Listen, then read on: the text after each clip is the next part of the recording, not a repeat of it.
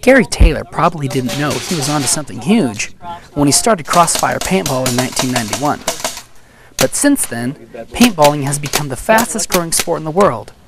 And as the only paintballing company in the Rexburg area, wannabe paintballers are lining up to take part in this new and exciting sport. It's not quite like any other sport. You get to go out and hunt each other.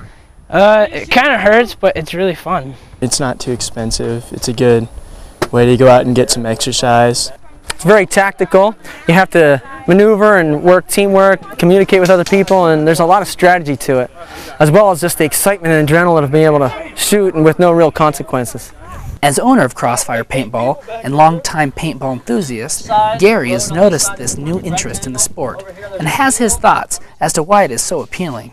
It's like capture the flag and tag and hide and go seek, all wrapped up into one. Anybody can play. Little kids, as long as they can aim an air gun or a rifle, they can play. And it works for people that are old, retired. Anybody can play. There's no age limit. Nobody's limited.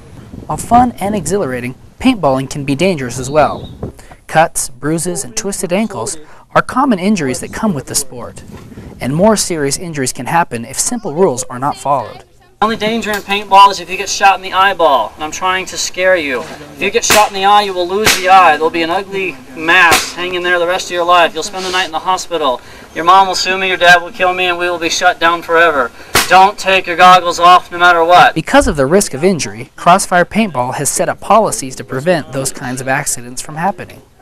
We have a chronograph where you have to shoot the paintball guns over it. It's a radar machine to make sure they're not shooting too hot so they won't hurt anybody. There's a national speed limit of 300 feet per second, and we make it 280 just to make sure it's safe for young people that come out and play. We have referees. We try to keep people's goggles on. We enforce the safety rules. We have a dead zone here where you're safe without your goggles on, and there's no shooting in here. But even though it can be dangerous, paintballing keeps growing. But Gary, and those who have tried out Crossfire paintballing, are pretty confident that if you give it a shot, you'll find out why it's the fastest growing sport in the world. Give it a try, come with a big group of people, have a good time. I can almost guarantee you'll have fun. Very few people don't like it. Just one try and you'll be loving this sport because it's really fun, really fun. You should give it a try. People think it's more dangerous, but it's not really. I'm Brent Knutson with Rexcited 2004.